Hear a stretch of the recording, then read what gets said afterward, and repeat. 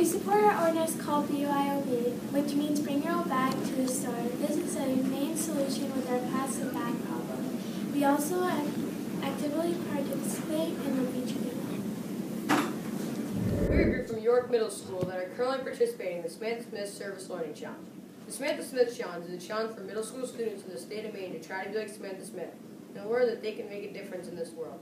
Our team at school decided that we would have 5 groups that students could pick from to decide what group they wanted to be in. The 5 groups were environment, animal rights, drug abuse, hunger, health and disease, and economy. Hello, my name is Will McDonald and I am part of the Samantha Smith Challenge. In the beginning of this challenge, we took a survey on what kind of local problems we'd like to fix. After the survey, you got sorted into 5 groups: economy, hunger or disease, environment, drug abuse, or animal rights. I got sorted into environment. We first made an all about us paper to see why we were so interested in the environment, and so we could just know each other a little bit more. Then we made a Wordle with words we think fall into the category of environment. That was just the beginning of the project. The team building activity that we did was one of the first projects in the Samantha Smith Challenge. First, we took a big piece of paper and traced a student on it. On the inside of the body, we put words that described what made a good team. On the outside of the body, we wrote words that described what did not make a good team. Afterwards, we hung it on the wall so everybody was reminded about the way they should act to cooperate and behave with the rest of the environment group. This was a big help to how everybody acted.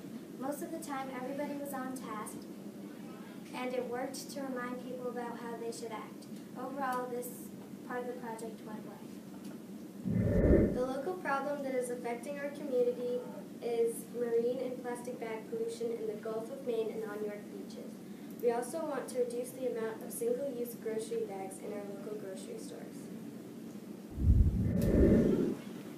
Our solution is to raise awareness about using reusable items. Also, to raise awareness, we are going to hold a beach cleanup.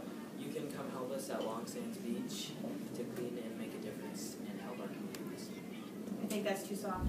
When we found our local issue, we had many steps to take to get to the solution. First, we had to find the solution. Then we had to make a task list to organize our tasks. Then we had to divide up ourselves into groups to complete the tasks. This caused a few arguments, but we pushed through and resolved their conflicts. Then we had to complete the tasks, like contact people and make flyers within our small groups.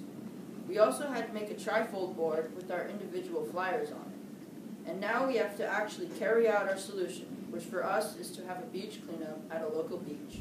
The study standards is being able to conduct short research projects. We're going to be talking about the process of deciding the topics of our flyers and the research. We decided the topics for our informational flyers by going through different things that have to do with pollution. We had to go look at the topics a lot more deeply in order to create the flyers. The research involved multiple classes worth of looking at statistics and facts about pollution-related topics. We put together flyers using the information we gathered, and everything went accordingly. The beach cleanup on May 22nd. We have used our advisory time very productively. We have been working on our scripts, and we have been cooperating together. We have worked on a coaster and a big group for Fridays. Our first day together as a big group, we made a list of ideas and came up with the idea of a beach cleanup. As a group, we didn't face many setbacks. Our main problem was figuring out who had to work on which part of the project. As a group, we had to assign ourselves to a small group that we would then work on one aspect of the problem. Naturally, this caused arguments and nobody could agree. Eventually, we assigned jobs through social studies groups and started getting work done. So far, this has been the main conflict for the group. The environment group had a very good work ethic. We used our class time very wisely to get lots of things done. We created many solutions to our marine pollution problem and then decided on a few we could take action on. All the students in our group were very positive towards this project and came up with great ideas. We all worked together in making decisions so everyone would be happy with the outcome. In conclusion, the environment group had all worked well together and got all their responsibilities done. Contacting the York Parks and Rec was semi-hard because at first they didn't pick up, so I had to wait till the next day to call. We also had to contact Hannaford to ask to put up flyers. We learned that some things are easier said than done. For example, when we all said that we were going to do beach cleanup, it seemed really easy, but it took a lot of planning. We also had a hard time getting certain people to do certain things. Like it was hard to find out who would make informational flyers and who would make the beach cleanup flyers.